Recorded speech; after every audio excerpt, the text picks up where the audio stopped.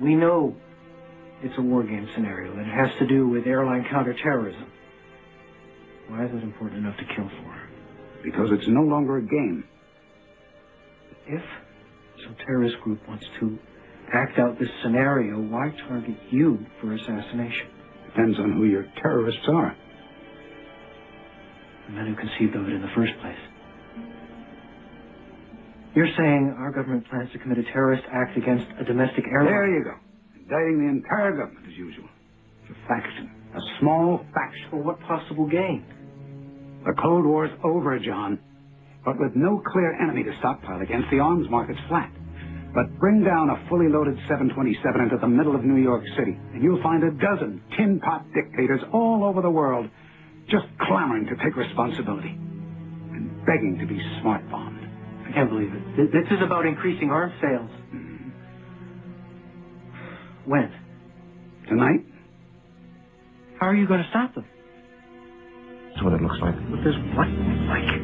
Modem protocol. Remote access. Somebody on the ground's flying your plane. Bogey, sir. Keep your course.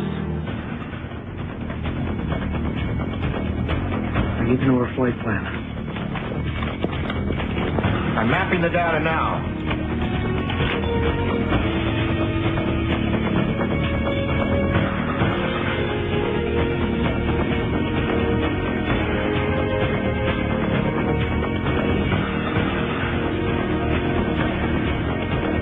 Byers, your flight's going to make an unscheduled stop in exactly 22 minutes.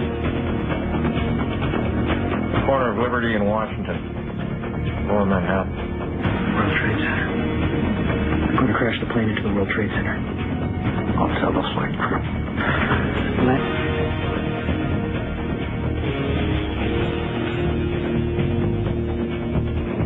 All right, try cutting electrical power. Good thought of that.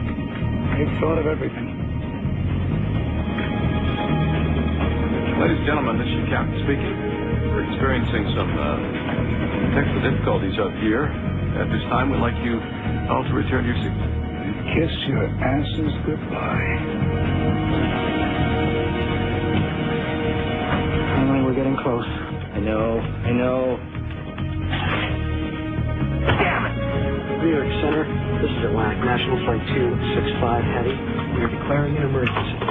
We have 110 souls on board, 16,000 pounds of fuel, and no dangerous goods or cargo to report. Come on, Bogey. That's a fail, Still hope.